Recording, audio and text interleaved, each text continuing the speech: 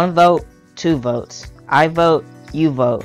By Bunny Worked, illustrated by Aristides, Ruiz, and Mathieu.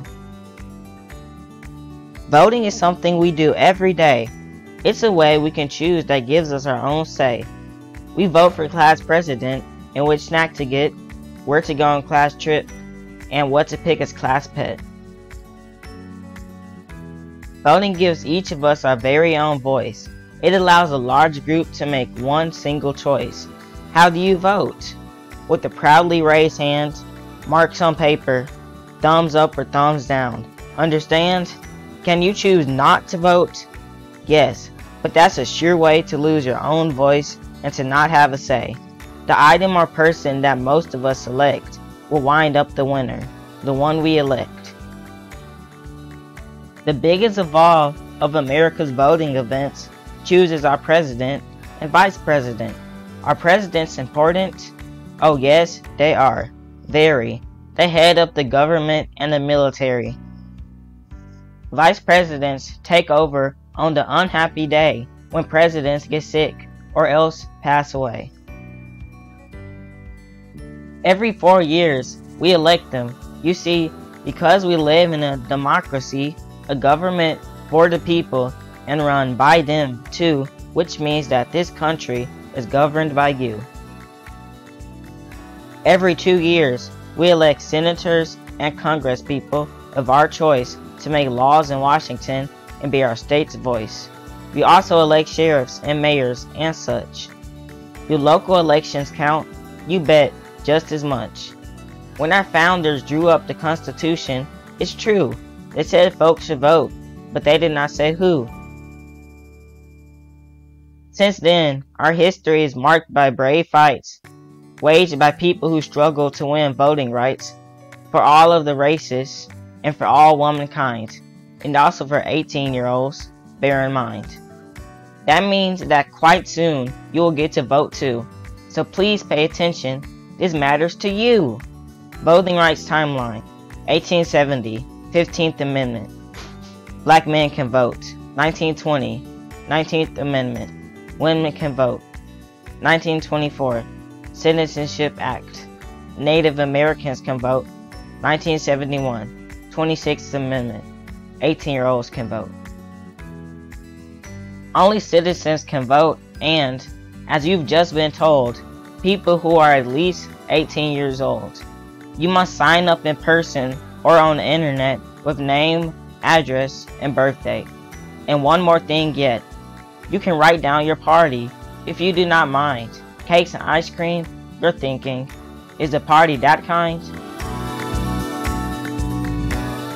This kind of party, I'm here to report, is the kind we know as the political sort. It's made up of large groups of citizens who share beliefs and ideas and opinions too. Democrats and Republicans are the biggest two, plus small parties to pick from, more than just a few.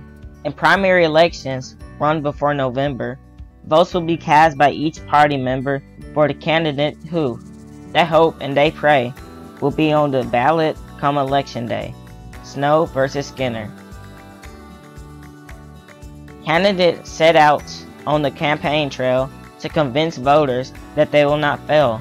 A vote for me, the candidates say, will make your dreams come true someday.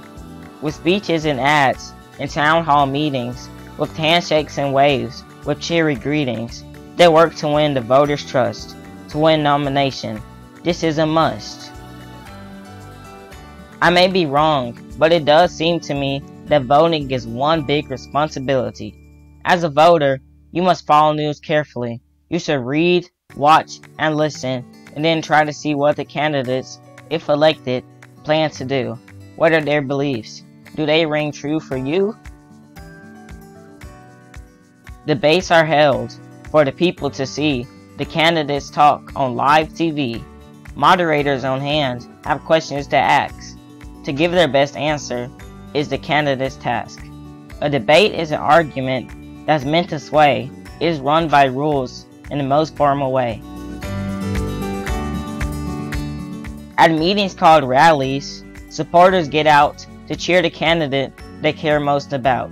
Supporters on the phone or going door to door say, "Vote for my party on election day." They raise lots of money, collect change in jars, and sell campaign stickers to stick on cars. George Washington won the vote, so I have been told, during a winter that was snowy and cold.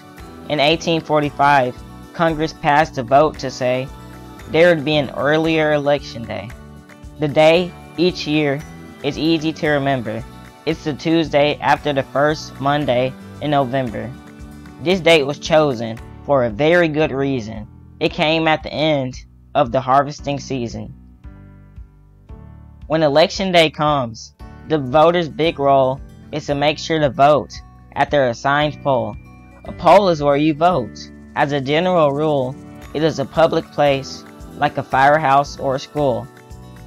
If you're out of town, there's a chance that you might mail an absentee ballot. Voting is your right. People cast their votes by different means. Ballots fed into computers or direct voting machines. However you vote, it's important you see that voters are given complete privacy. A curtain or screen protects voters from view. This ensures that your vote is known only to you. The polls close up at the end of the day. Here come the counters. Please clear the way.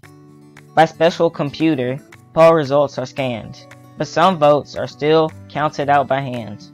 The results are sent to the Board of Elections, which declares the winner after careful inspections.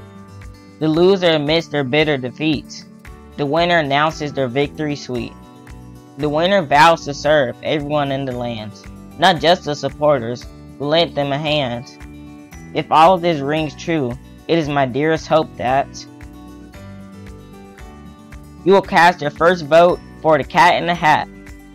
Vote for the cat. Cat in the hat for president. The cat in the hat knows a lot about everything. Don't forget to like and subscribe. Have you voted today? Let me know in the comments.